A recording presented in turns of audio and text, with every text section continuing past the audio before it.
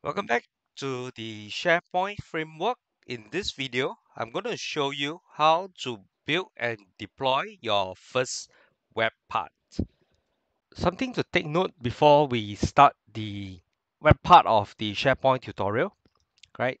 Do take note that if you are following my video and you are trying out SharePoint Online version 1.13.x, right? So take note that as of November 23rd to 2021, right? The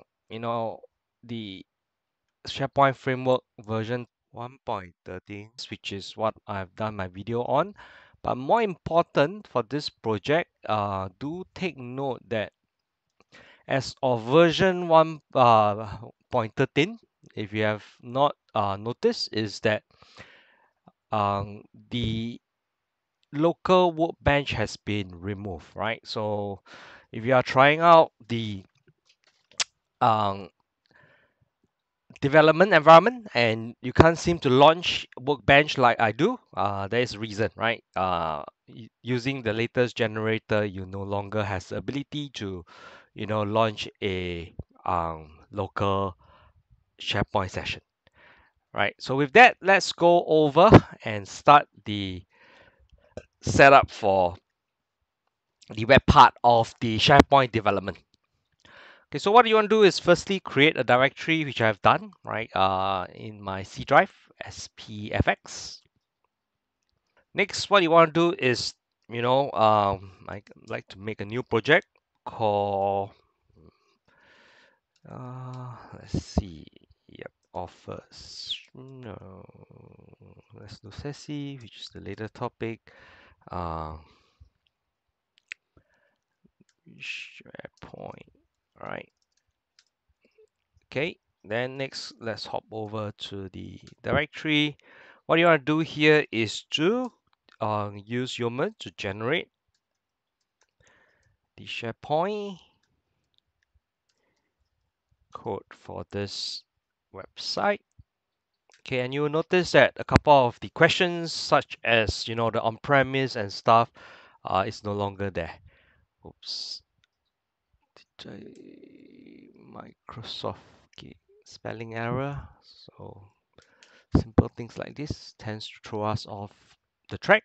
Okay, you can see that we are inside the SharePoint client-side solution generator version 1.13.1. Okay, so we'll use back the same name. As you can see, right, you no longer have the ability to choose on-premise SharePoint. So, and more importantly, I think that is more of a FYI than a choice, right? Because you really don't really have a choice. Right now, you can actually choose to allow the tenant admin to deploy solutions to all site or selected site. For this tutorial, we're going to only do it for particular site, right? We're not doing any API call or web API access for this tutorial, so we're going to select no. Okay, good thing is that they have added the adaptive card extension, I believe, to the later version, right? So for this basic tutorial, we're going to go into the web part. Now, what is your web part name, right? Let's do sessi SharePoint. Okay, sessi SharePoint description. We can leave it there for now. Also, I think in the later version, 1.13, they no longer have knockout as part of the framework, right? So you can choose between React and no JavaScript. What it does is allows you to have a base, scaffolding of the Java framework that you're familiar with. But it's no big deal, right? You can still use Java framework in your code editor, or any Java framework that you are familiar, or JavaScript framework that you're familiar with in the code editor. Right? For this tutorial, we're not doing any JavaScript framework in particular, so we're going to select no. So you can see that the packages are being created, and you get the usual warnings and errors. Warnings in terms of vulnerability. Okay, choose to safely ignore that for now. And then I'll fast forward this to the when it completes. And we can go through how do you configure your initial page so that it serves your SharePoint Online. Okay, while it's doing, let me just clear my cache so we can start from scratch. Okay, for those of you who have not set up your Microsoft 365 tenant, stay tuned. I'll do a very quick video on how you can configure your um, SharePoint in your Microsoft 365 or Office 365 tenant itself.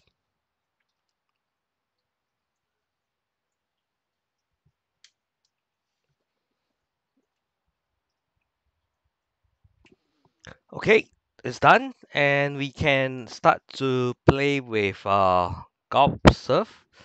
But however, there are a few ways to run this. First, let's start with the base configuration, right? So let's go to Visual Code. You can actually use any of the code editor, right? So go to open the folder, okay, and then you can then go into the respective configuration. So what you want to do is first go to config, then go to serve.json. That is where Gulp Surf will serve the web page, right? So you can see by default,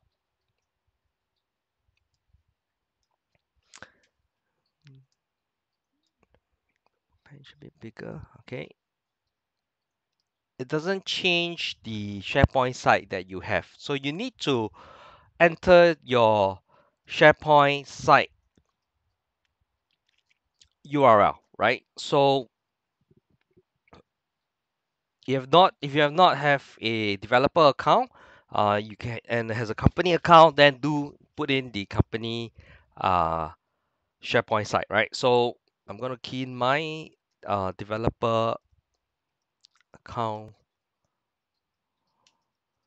SharePoint site.sharepoint.com.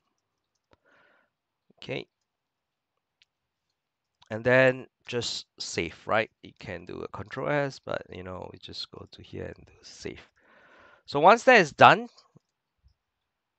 I think Microsoft is trying to catch up with the way Linux does its development. Right here, you can see ls command. You can use ls, which is very similar to the list command in Linux, right? Okay, so what we're gonna do now is to run this command, go surf, right? So if you have not change that config, you will see that the browser, you will have problem with the browser, but not to worry. I'll show you another way to navigate the SharePoint site later. So however, before we start, if you have not trust your dev cert, remember to do it now, right? Trust dash dev cert, right?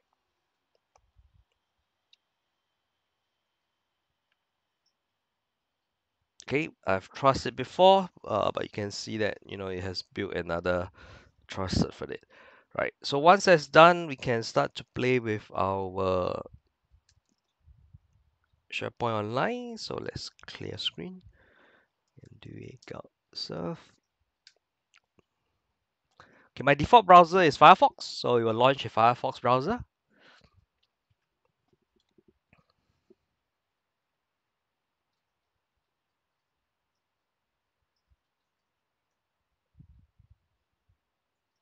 Okay, so since SharePoint is used mainly for internal site, you need to then key in the password of the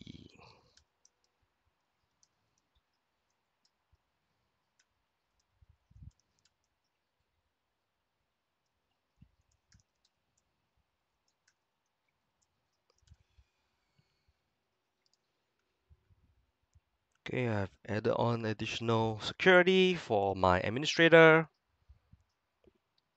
And to make it super secure, I have also enabled Cisco Dual MFA solution, which in my test environment, I have two separate phones to do it, right? It's not something you do for production, but just for showing security, right?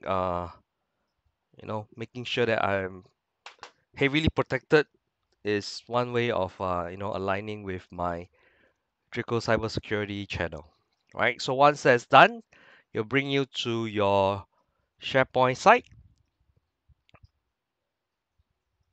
Okay, in the past you will see localhost, right?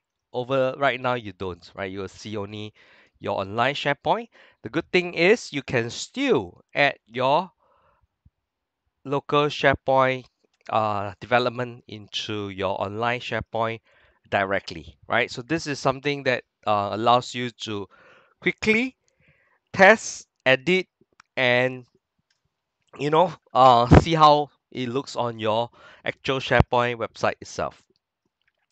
Okay, so that's how easy it is to quickly launch SharePoint. Right now, as promised, I'm going to show you another way to launch the SharePoint website without having to configure the initial config, right? So if you have not done any changes on the Visual Code, right? If you did not do any changes to serve.json, um, for those of you if you are familiar, you can always do gulp serve minus no browser, right? And that will not launch the URL defined in the serve.json file.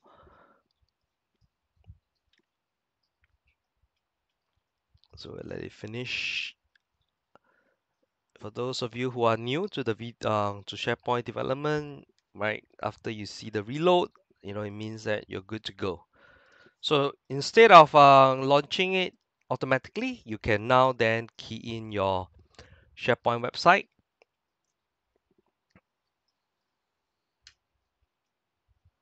And it will bring you to the SharePoint site itself, right? I've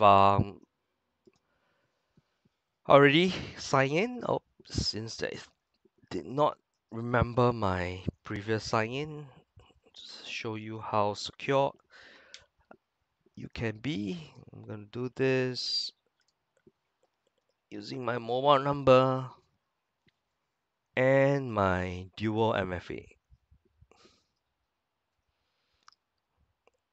Let's remember it.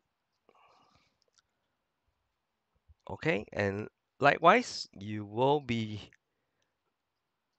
brought to the SharePoint website. Wait for a short while for it to load.